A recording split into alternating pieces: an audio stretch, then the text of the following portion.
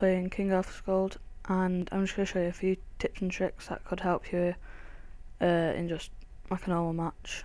Not many people know them, but they are very useful, so I'll just show you now. So the first one is you get team door and you place it on the floor and you miss one out, and then you keep doing it like that. Do this as many times as you want, like as much as you feel. If you notice, I can still walk through it like that. And now what you do is you put spikes there, there, there, there, and you keep putting it in between and on top of the doors.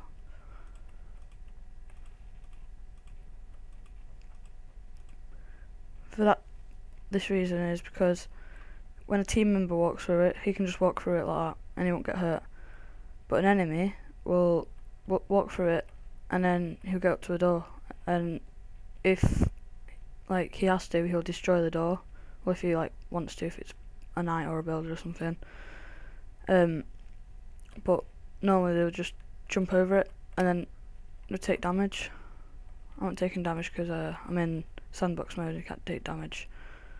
Well, from spikes anyway. But anyway, so they'll get damaged by that, and yeah, so that's a good tactic to use. So the second one, lots of people know this one, but not many people use it because, well, I don't really know why, but you do like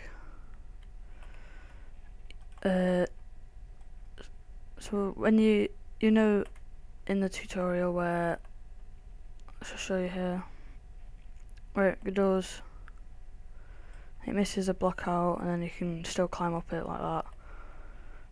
Well, any team could get over that, but if you put your team door there, only your team can get over it. So like that. But if I was on red team, I'd have to destroy the doors or put a ladder there, but it will still stall them for a bit, like if it was a knight, and they'll have to have a few knights because they won't be able to get that one up there. They'll have to like stack on each other's shields and that. So yeah, so what I'm gonna do is just make a little castle bit, and I'll be back in a second.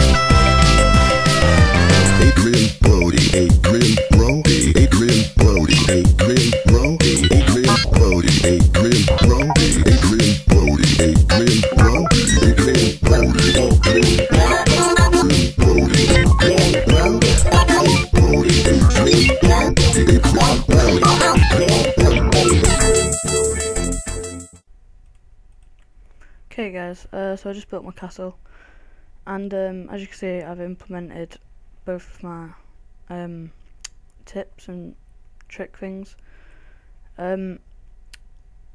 So thanks for watching, guys. I might do some more if I find out some more tricks, and yeah, feel free to comment, rate, like, whatever it's called, or even subscribe if you like.